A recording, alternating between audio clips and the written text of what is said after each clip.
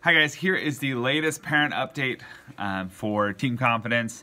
Right now it's just for language arts. I don't have a lot of updates from the other team teachers, but I just wanted to, again, thank you for all you do to support us in the classroom. I did just recently send out a grade update.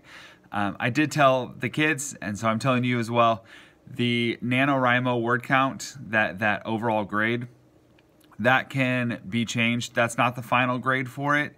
Unless they don't do any more writing on it. That's where they're at right now. So if they add more words to their stories, perfect, that grade will go up.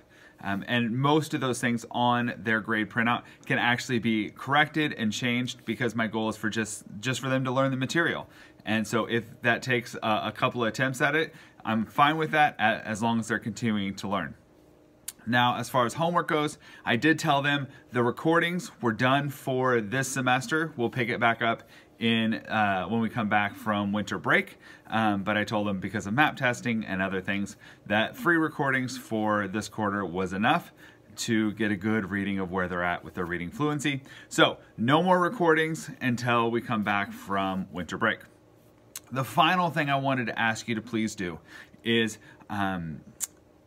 show your students, show them how to contact a teacher to ask for help. I love getting emails from you guys, but one thing I want the students to really learn how to do is how to advocate for themselves.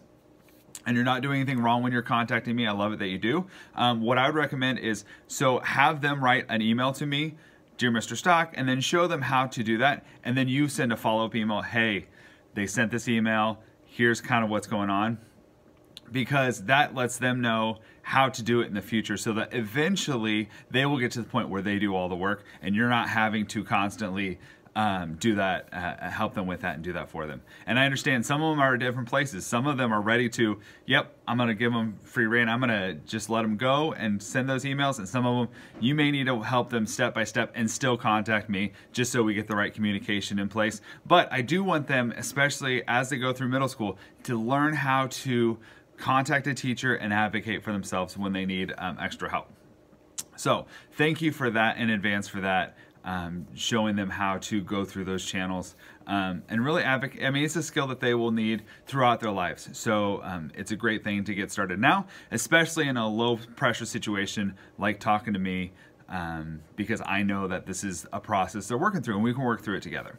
So that is all I've got. Thank you for all of your support. We got a week and a half left before winter break, so we're gonna make the most of it. Thank you so much. I hope you guys have a great week ahead. All right, bye-bye, guys.